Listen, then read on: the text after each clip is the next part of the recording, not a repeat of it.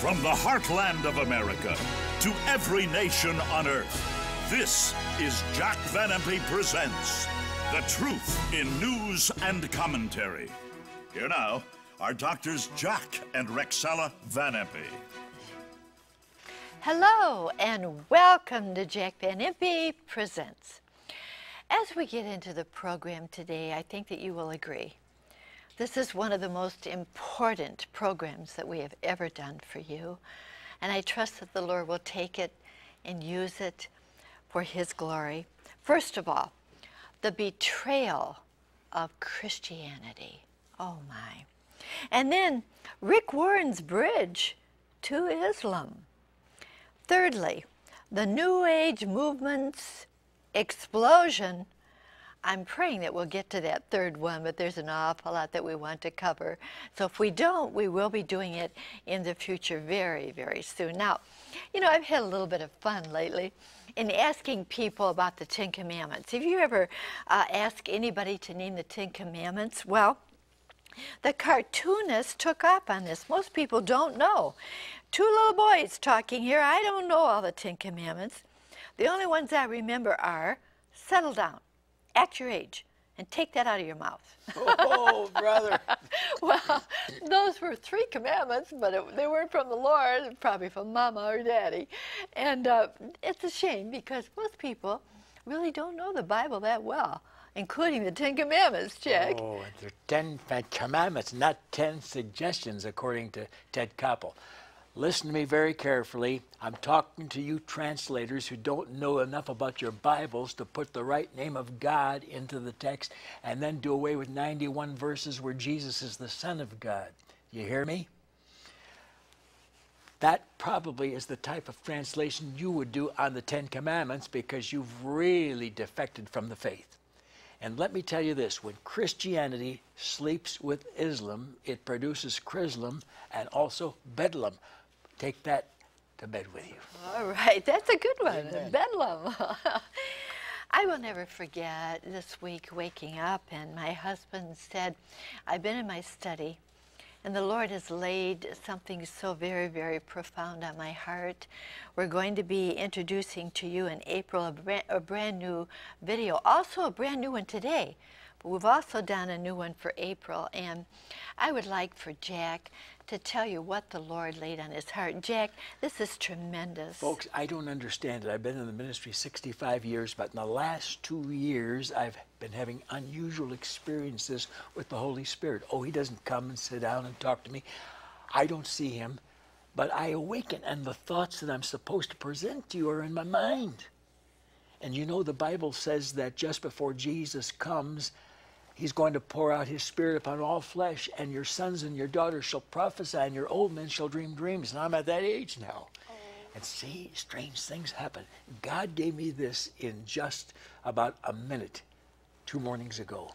Would you put it on the screen for me, please? All right, yes. Our precious God and only Savior is about to fulfill His promise to come again. John 14:3. I believe this glorious hour is near, and that we today will experience this momentous event soon. Matthew 24:33 and Luke 21:32. In our upcoming video study to be released in April entitled Awake America, the World's Final Warning, I will prove that we are that final generation. When this glorious event takes place, we'll be raptured into Christ's presence to give account of our lifetime of service, good and bad. 2 Corinthians 5:10. Each of us will be asked if we fought the good fight of faith and have earnestly contended for the faith once and for all delivered unto the saints. 1 Timothy 6:12 and Jude 1:3. We'll also be asked, did you take a stand against ungodly men who denied the only God and our Savior, the Lord Jesus Christ? In Jude 1:14 and 15, the Holy Spirit states, behold, the Lord cometh with 10,000s of His saints to execute judgment upon all, and to convince all that are ungodly among them of all their ungodly deeds, which they have ungodly committed, and of the hard speeches which ungodly sinners have spoken against Christ.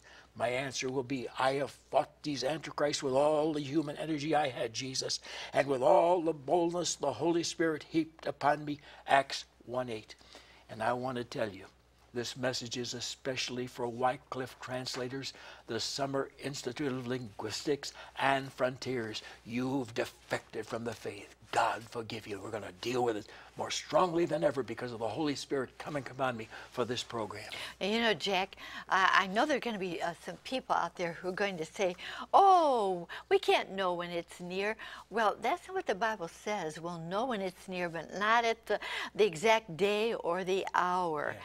And you know, Jack, you've never done that. You've never said this is the day or this is the hour like some have. Yeah. But you can know when it's near. I'm saying this is the generation. Wait till you get Awake America. That new video that comes out in April. Oh, man. Well, you know what, Jack? I just want to say that there are many things upon your heart. And I just want you to enumerate very quickly before we go on with our headlines. One world government, one world religion. You've heard him speak of it very, very much, and it is something that will happen just prior to the return of the Lord. I'm going to ask him, you might want to write this down because it is very important. Where is the one world government, the one world religion found in the Bible? In the Old Testament, under Judaism, Daniel chapters 2 and 7. In the New Testament, Revelation chapter 13, verses 1 to 18. In verse 1 of that 13th chapter, it's the rise of the Antichrist. And verse 7 says he has power over all kindreds, tongues, people, and nations, world government. And all who dwell upon the earth shall worship him, whose names are not written in the book of life. And why do they worship him? Because beginning with verse 11, we have the false prophet. And he makes an image to this Antichrist to be set up in the temple. And the temple is in waiting right now, I understand, from all the sources I've studied. Now, notice something. He has the two horns of a lamb identifying him with Christianity. But he speaks as a dragon, meaning it is a satanic power working through a Christian. I don't blame what's going on right now on the Muslim people. They haven't demanded that we change our Bible. I blame it on these apostates in Christianity. God forgive them as they manhandle this holy book in new versions coming out. But wait a minute now. That has to happen just before Jesus comes. That's why we're the generation. It's near. 2 Thessalonians 2:3. Let no man deceive you, for that day Christ's return shall not come except there come an apostasia, Greek, a falling away from the faith, a defection. What's going on right now like we've never known it in the history of the world. And then what? Then shall that wicked one be revealed, the son of perdition, the Antichrist, who shall exalt himself as he sits in the temple of God in Israel, saying, I am God. That's how close we are to it now, all sponsored and brought to pass as this false Christian prophet promotes the Antichrist. And it's the Christians right now who are really defaming our faith. Don't blame it on Islam. Blame it on the compromisers who want us to become one religion, Chrislam, Christianity and Islam combined. Oh, yes. So that's good, Jack, because that leads me right into this next point. Jack has spoken so very much about Chrislam, the blending of those two religions, Christianity and Islam, and so many others now for which we praise the Lord are beginning to recognize it and speak about it.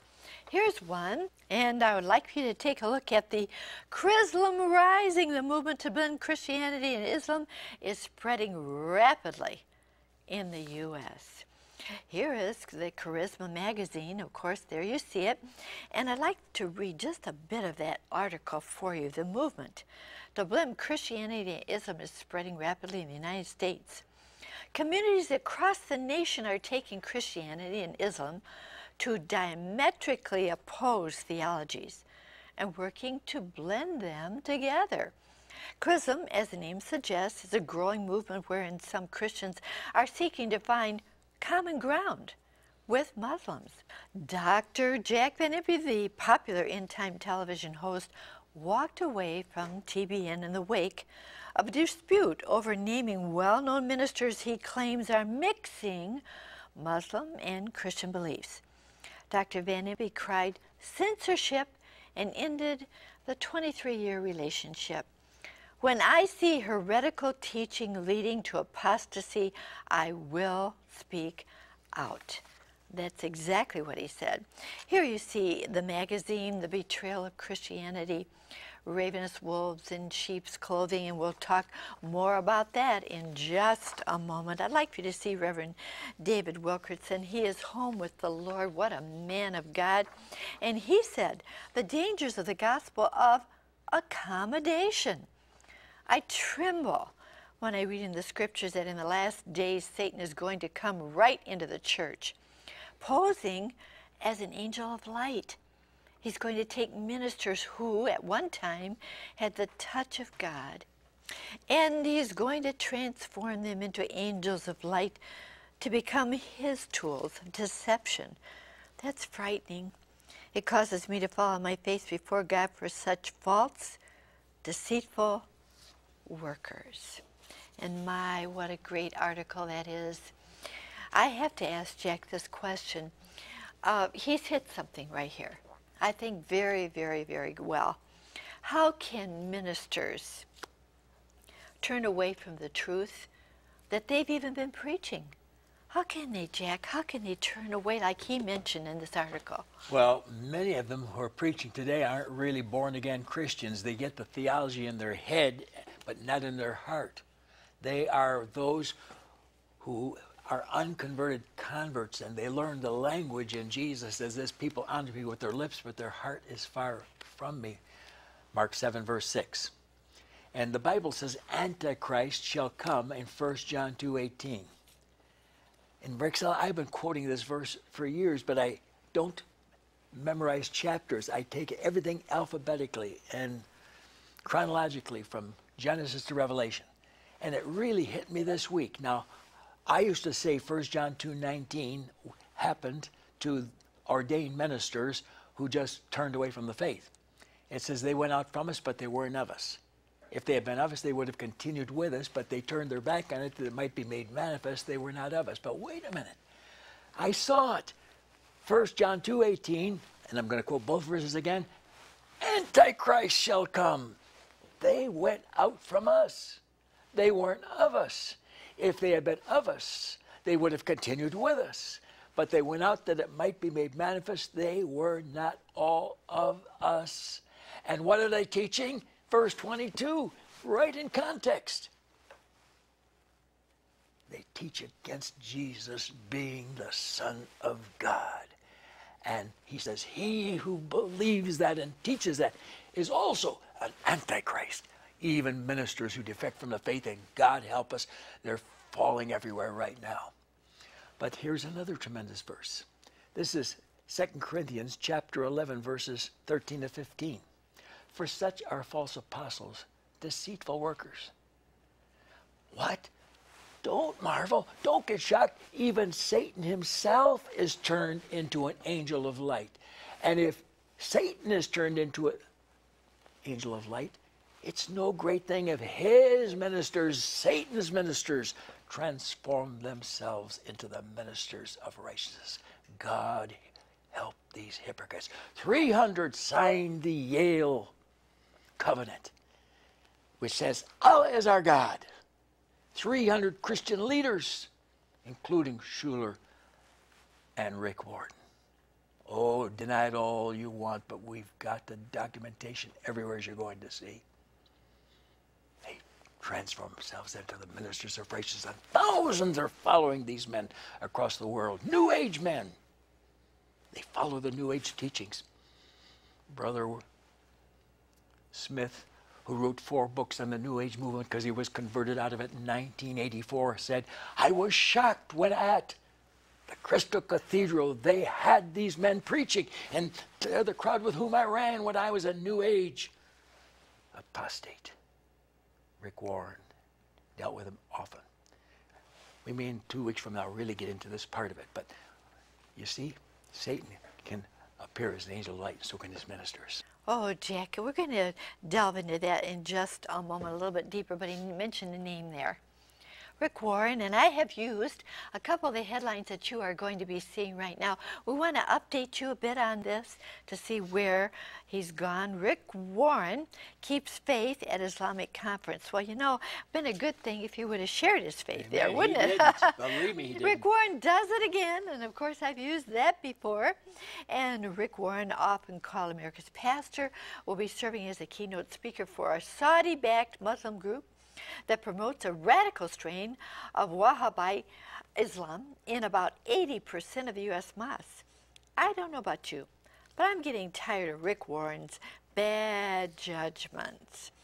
And then from WorldNet Daily, Rick Warren's bridge to Islam. Again, let's take a look. Joseph Farah. I've had a number of issues with Rick Warren over the years. But with his latest effort to find common theological ground with Muslims and suggesting Christians and Muslims worship the same God, now, whoa, take a look at this. The man dubbed America's pastor by the secular media is getting very close to heresy, if not crossing the line. This is not a minor theological difference. It is as basic and fundamental as it gets. That is powerful. And then WorldNet Daily, Islamic group threatens. WorldNet Daily. My, oh and for my. our, pray for that brother. Yes, do pray for him. And we're going to be going on here with Rick Warren, Tower of Babel. Now, here is an article by Joel Richardson. Jack, it might be good if you read it, please. It's so interesting. An article in the Orange County Register reports that Rick Warren, the man dubbed America's pastor, has launched a new program called King's Way, the purpose of which is to promote peace and unity between Muslims and Christians. I'm in favor of that, but not if you have to destroy Christianity to do it by renaming your God Allah. Let's go on. As part of their effort to promote their mutual goals, Warren's pastoral staff and local Muslim leaders have co-authored a document outlining the points of agreement between Muslims and Christians. It affirms that both Muslims and Christians together believe in one God. There it is, but that one God they call Allah, and Yahweh has nothing to do with it anymore. Warren has made statements to the effect that the Orange County Register article contained errors. The editors have disagreed, arguing that all of their facts are entirely accurate. Whoa. Powerful, isn't it, friends? It really, really is. And now, I think it would be very good if we were to ask Jack a very good question, a burden on my heart. Does the Bible really address men like this, who once really stood for all the fundamentals of the faith and went right down the line, as we're going to talk about in a moment? What does the Bible call them if they depart from that, Jack? The Bible, as well as Jesus in Matthew 24, verses 5, 11, and 24, calls them false Christs and false prophets. And in verse 24, Jesus said, there shall arise false Christ and false prophets, and shall show great signs and wonders, insomuch that if it were possible, they'll deceive even the very elect. The cream of the crop in the churches will become bamboozled by these people. And boy, these two guys have done plenty of it in their lifetime already. Now, Rexella, Yahweh God, for his name is not Allah, it's Yahweh, said in Jeremiah 14, verse 14, the prophets are lying prophets in my name. I did not send them. Now, what is wrong with what these men are teaching? They talk about the similarities. What about the contrasts? 2 Peter chapter 2, verses 1 and 2, there were false prophets among the people, even as there shall be false teachers among you, who privately, secretly shall bring in damnable heresies, even denying the Lord Jesus that bought them. 1 Timothy 4:1, the Holy Spirit speaks expressly that in the latter times some shall depart from the Christian faith, giving heed to seducing spirits and doctrines of demons. All hell is behind what's going on right now. And it's the last sign before Jesus returns. That's why I'm saying we are that generation. Now, 2 Timothy 4, verses 2 to 4, preach the word. Be instant in season, out of season. Reprove, rebuke, exhort with all long suffering and doctrine. For the time will come when they will not endure sound doctrine, but they'll heap to themselves teachers who will tickle their ears, and they shall turn away their ears from the truth and be turned unto fables. We got a lot of fable preachers on Sunday morning. They give the people nothing but pablum because they don't know their Bibles, and they are pulled in by these men for the blasphemous turn against Jesus, my precious Lord and Savior. Now, listen what I said earlier in the program. The Holy Spirit came upon me. Jude, beginning with verse 3. We are to earnestly contend for the faith once and for all delivered unto the saints. For there are ungodly men who crept in secretly among you, denying the Lord God and the Lord Jesus Christ. That's what's going on right now, as we're going to see in a minute. And the blasphemies they're teaching about this Jesus. Similarities, bunk. Verse 8 calls them filthy dreamers. Verse 10, they speak about things about which they know nothing. But listen to verse 14 and 15. Their day is coming. The Lord cometh with 10,000s of his saints to execute judgment upon all, and to convince all that are ungodly among them of all their ungodly deeds, which ungodly sinners have spoken against them, and all the hard speeches which these ungodly sinners have preached. God help us. Jesus is coming soon. This is the greatest sign. Apostasy. Defection from the faith by those who have the two horns of a lamb. Christianity. It's here, ladies and gentlemen. Prepare to meet that God. Amos 4:12. Jesus is about to return. Oh, Jack, I'm looking forward to that day because he's my Savior. Now, how can we go along with what these men want to do, combining Christianity and Islam, when they're opposed, absolutely opposed to who Jesus was? We believe Jesus was Savior of the world, Son of God. I'm going to ask Jack a question. What do they believe? First of all, they do not believe that Christ is the Savior of the world, as mentioned in 1 John 4:14.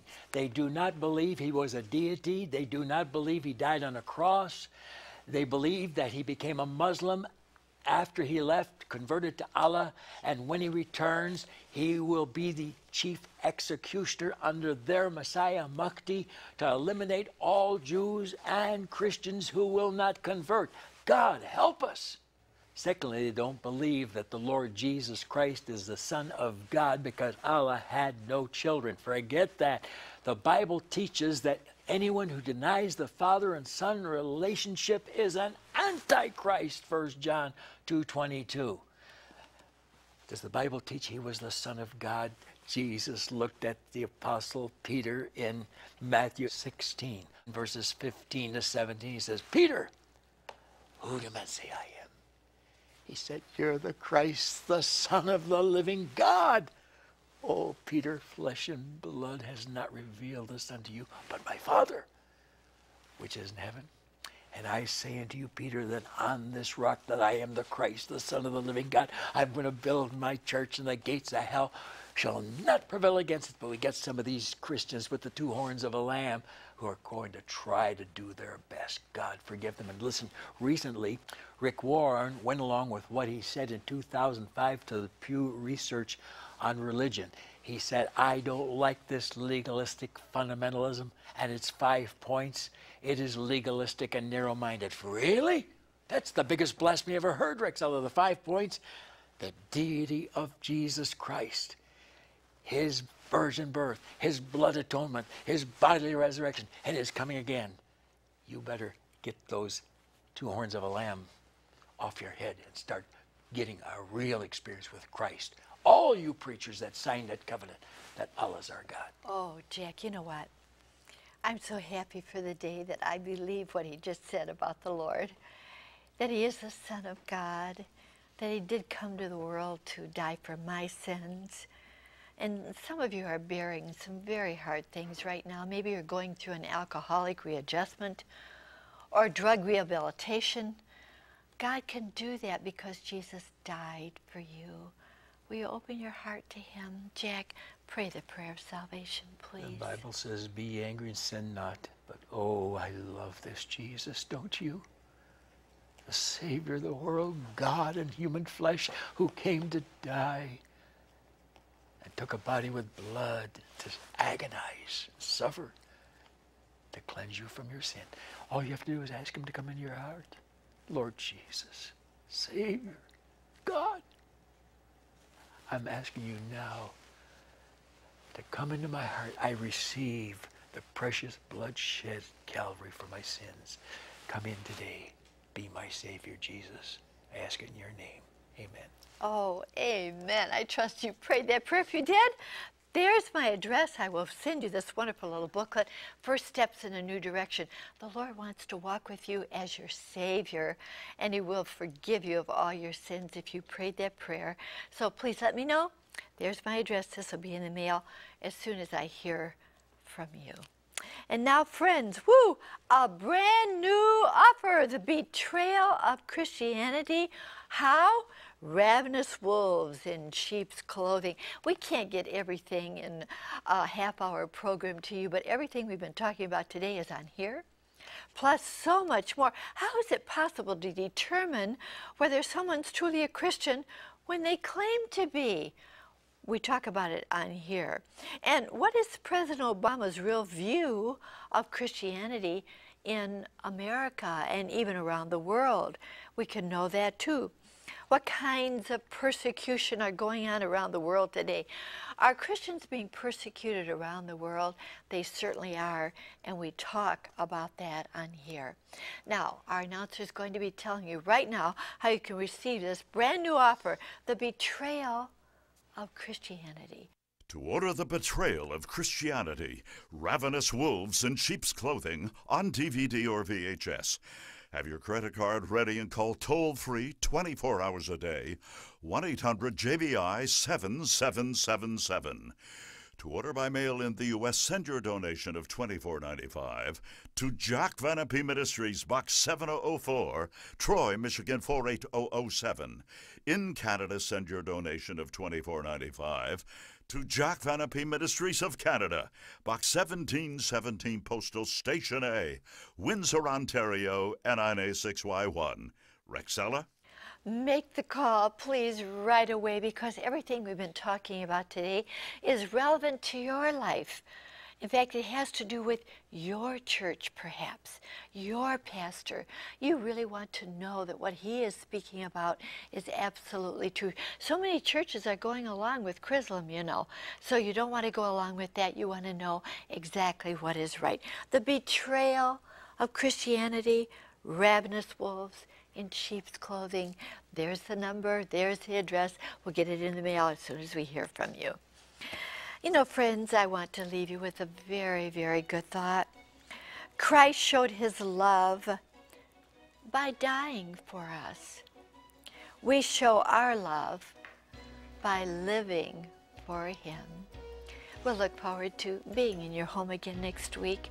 And until then, please remember, God cares for you so very much, and so do we. Bye-bye.